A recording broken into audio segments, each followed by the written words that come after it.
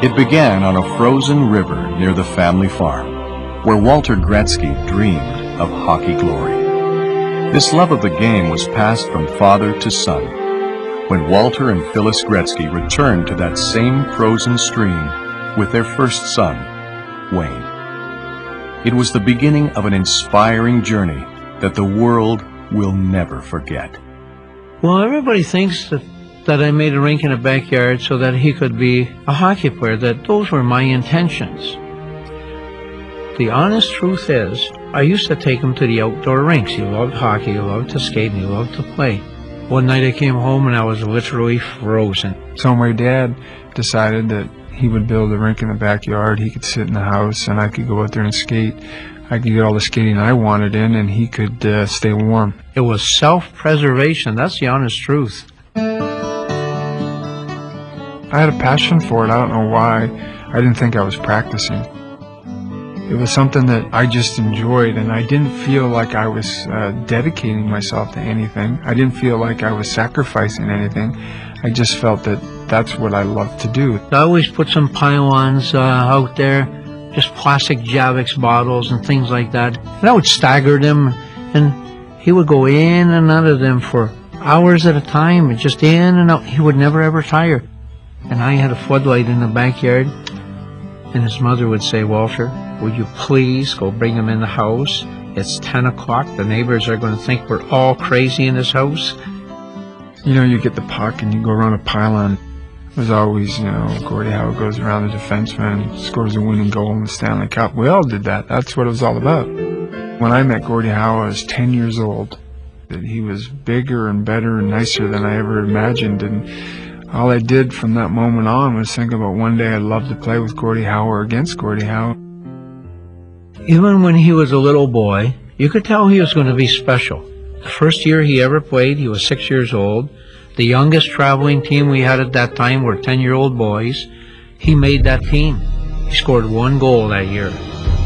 4 years later, for that same team, he scored 378. And these were 10-minute straight time periods. He kept my first hockey team jacket. He collected my first sticks, kept my first trophy. And I would say, why? And he said, well, I just got a feeling one day, you know, these are going to be things that people are going to want to see. I mean, he didn't say it to push me or motivate me. He just really believed that. He really guided me, and without question, it made me the player that I am today. Then he got to the Sioux, playing Junior A, and a young man was already wearing number 9. So you certainly can't take that number from someone who was there the previous year. So I was trying to find a comfort zone to what number felt good for me. So I went to Muzz, the coach, and I said, Muzz, I don't really like my number. And, you know, kind of off the cuff, he just kind of threw it out. He said, well, why don't you wear 2 9s? And I remember going, wow. I said, yeah, okay, that's what I'll wear, 99. Muzz said, are you sure, you know, you're going to be a target? I said, Muzz, I already am a target.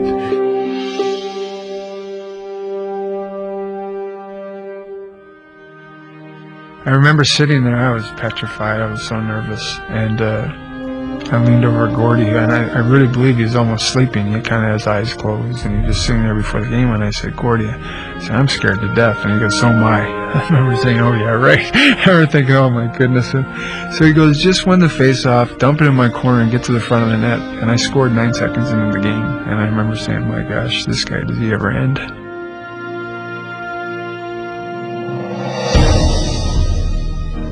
We were good. You know, now that it's over, you can look back and say we were good, because we really were. But at the time, we didn't realize that. We were just enjoying it, and we were just playing. There was so much less pressure on us those days that we just went out and did what we did best, and that was just to play hockey.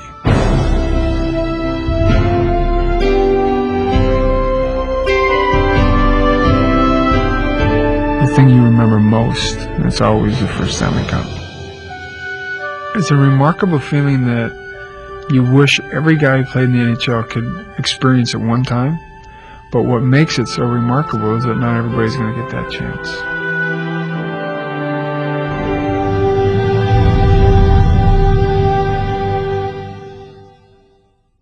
I hope guys break my records because that helps the game. That helps sell the game. One night the phone rang and I said, hello. And he said, Dad, it's Wayne. I said, how'd you guys make out tonight? He says, I did it, Dad. I said, what'd you do? He said, 50 and 39. And I said, what took you so long? To the side of the net. Taylor to Gretzky. He scored! Wayne Gretzky has tied it and broken Gordie Howe's record. That was probably one of the moments I'll never forget in my career because it just happened bang bang and it was in Edmonton where it deserved to be and where it belonged.